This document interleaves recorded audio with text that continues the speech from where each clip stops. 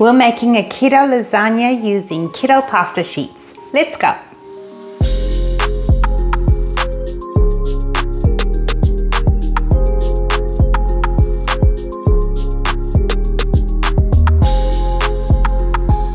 Quite a few people have questioned whether my pasta sheet recipe can be used in a lasagna. So in this video, I will share with you a simple but delicious keto lasagna, oven temperatures and times, how many pasta sheets to make for 6, and of course whether the pasta sheet will actually work in a lasagna.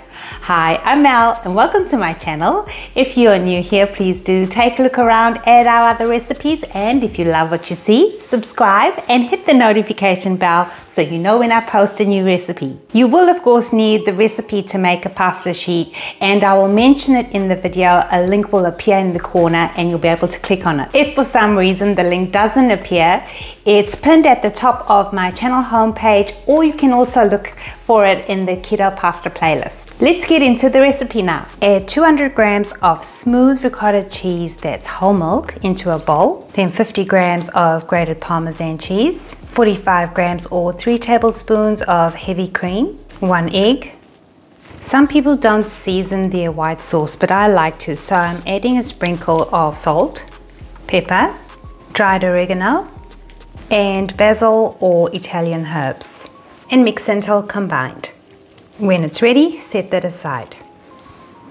Over a medium to high heat, add 500 grams of Italian sausage meat or ground beef to a skillet or pan, and we're going to saute that, break up the meat and let it cook for 5 minutes until the meat has browned. Do note, in this recipe we're not using any vegetables, and the reason is we want to keep the carb count down. Now we're going to season the sauce. So add a teaspoon of salt, pepper, oregano, basil or Italian seasoning, and I'm adding a tablespoon of garlic powder because I love garlic powder. And then add 350 grams of marinara sauce or any tomato cooking sauce that you might have, and try to get the low carb one. Give it a stir, switch off the heat, and your red sauce is ready. Prepare a 2.0 pasta sheet, and there's a link in the top right hand corner appearing now. Just going to trim off the edges.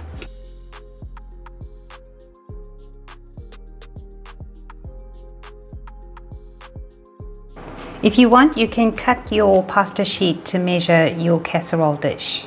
And then I'm going to cut it into 4s. Add about 2 tablespoons to the base of your casserole dish and just spread it out to coat the bottom. For every layer of pasta you'll need about 1 sheet.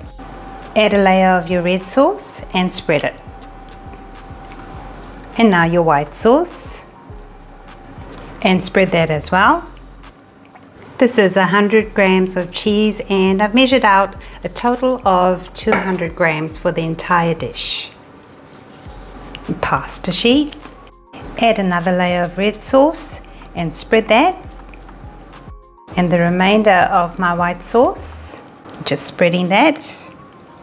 Spread 100 grams of mozzarella cheese, grated,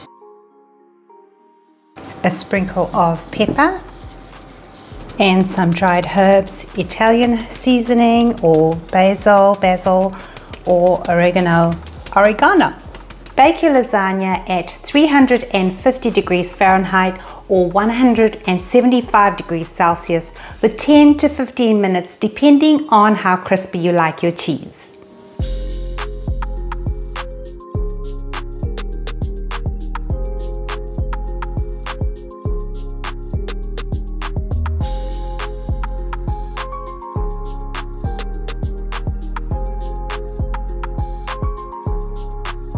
I hope you can see that the keto pasta holds its shape really well. It's easy to cut into, and some people are saying it's the best keto pasta that they've had. So I hope you found this video useful and you have all the information you need to make a delicious keto lasagna using a pasta sheet. Thank you so much for watching. Stay safe and be well.